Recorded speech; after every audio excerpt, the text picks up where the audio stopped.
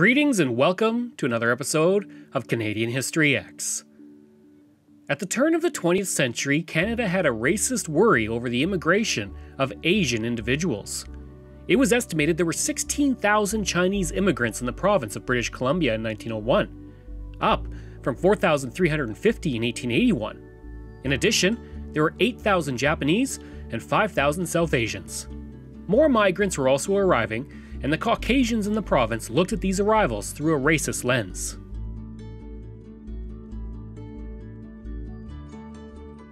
Many spouted the age-old sentiment of, "They're taking our jobs," and Canada had already been putting racist policies in place to stop immigration. The Chinese head tax was established in 1885 to discourage Chinese people from coming to Canada after the completion of the railway they helped build.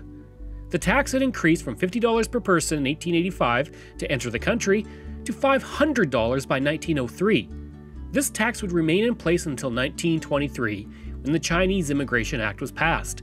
Now, before you think this was because people thought that the head tax was racist and should be gone, well, unfortunately, this new act actually prevented all Chinese immigration except for that of businessmen, clergy, educators, and students, and that act would remain in place until the 1940s.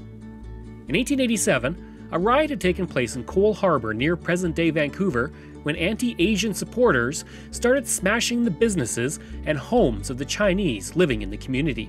The second, and much worse riot, would take place in 1907.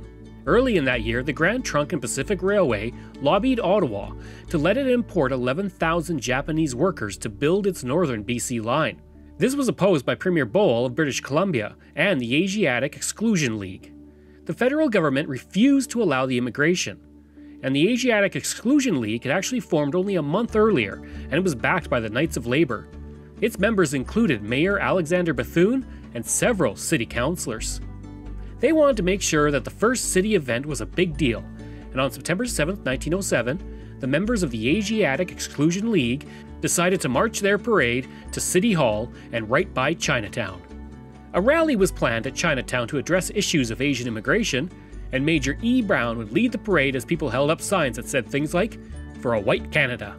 The parade would march with 10,000 Canadian and American citizens, and there would be speakers.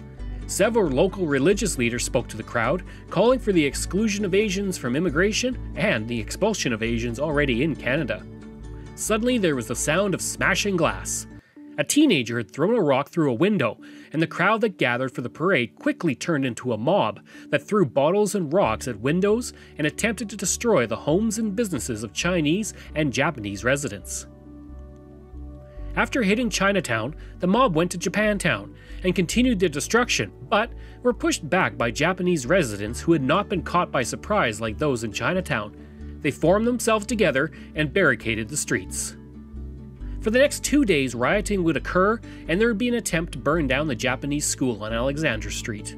Only 24 officers were available from the Vancouver Police Department, and as soon as the police arrested a rioter, other rioters just set them free. Mackenzie King, the Labour Minister and future Prime Minister, wrote a royal commission on the events, and $36,000 in damage was given to the injured communities, far less than what had actually been destroyed. Instead of using this event as a reason to make Canada more inclusive, the government went all in on the racism. Canada and Japan agreed to restrict the passports issued to Japanese residents coming to Canada to just 400 per year. In 1908, the provincial government passed a law that would also prevent South Asian men from voting, which also prevented them from voting in federal elections. The Canadian government then enacted a $200 head tax on South Asian immigrants, and all immigrants had to take a continuous trip from India to Canada with no stops to qualify, and there were no ships that did that at the time. Until the 1940s, the yearly immigration of South Asians to Canada never exceeded 80 people. I hope you enjoyed that look at the anti-Asiatic riots of 1907 in Vancouver, and if you did, well, why not subscribe, click like, or leave a comment. You can reach me at craig@canadaehx.ca. You can find hundreds of articles on Canada's history, as well as all my videos and podcast episodes at canadaehx.ca. And if you want to support the podcast, you can. Just go to patreon.com/canadaehx. Thanks, and we'll see you again next time.